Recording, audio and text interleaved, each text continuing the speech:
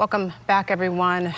There is an investigation right now. Palm Beach Gardens police looking into the death of pro golfer Grayson Murray, but they do say their initial investigation shows no signs of foul play.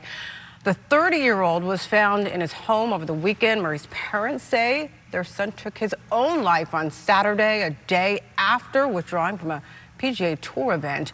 Murray has been open about his struggles with mental health, depression, also alcoholism in the past. We want to get this out there because this is just so important. If you are struggling, maybe you know somebody that's struggling with mental health, the help is available 24/7. You can call or text 211.